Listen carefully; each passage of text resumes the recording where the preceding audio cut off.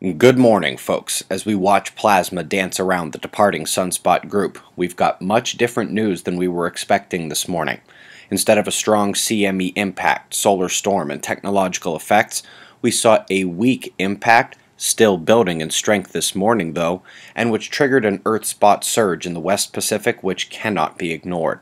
But first things first. We've awaited CME impact from the M flare and ejection a few days ago. It hit last night at initially low speed and density, but in the hours that followed, both have begun to rise, and there could be further enhancements today. Thus far, we've only seen geomagnetic instability, the storm precursor. But folks, as soon as CME impact begins, the meteorological effects can take place. And these are the only non-global solar storm effects, meaning it actually does matter if it's day versus night because the L-shell compression and electron excitation between them deposits energy on the layers below, affecting cloud cover, albedo, and inducing storm invigoration. It was noontime over the Pacific, heading towards Australia, and the energy triggered the formation of tropical storms. We've got a cyclone and a cyclone candidate among these Earth spots here, and the telltale sign that it was a ground-to-space connection. The lithosphere is becoming unstable too.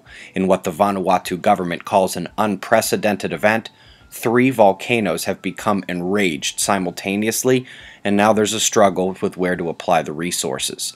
FYI, also had another Central America volcano begin erupting. Whole line is active there, and folks, with major coronal holes here and more coming, trust me, we'd prefer if this is how the Earth released its pressure. Suppose we better not forget some perspective. SpaceWeatherNews.com, we find a calm star the last day. The thin dark lines between the larger dark patches of coronal holes are the plasma filaments writhing in the corona, and those present our primary eruption threat for the next few days.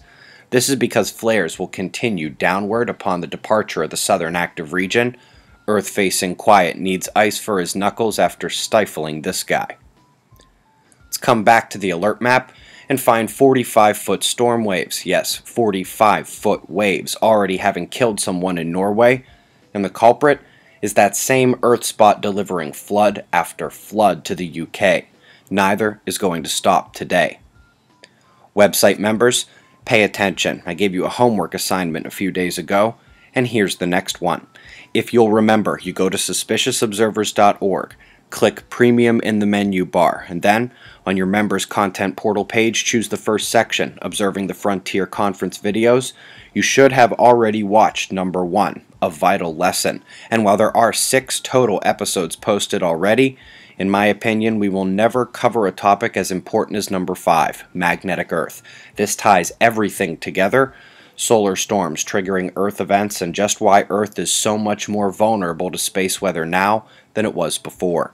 There will also be updates on both of those topics and more at Observing the Frontier Conference in Phoenix at the end of January. Looking over the talk titles, this could be even better than Pittsburgh, which I'll honestly say I doubted about a month ago. Members, you have your work lined up. It's time to add a touch of aggression when you use your mind as a weapon. It's easy to dream this dream, much harder to live it. We've got some shots of our star to close. It's 5:45 a.m. Eastern Time, and that's the news. Eyes open, no fear. Be safe, everyone.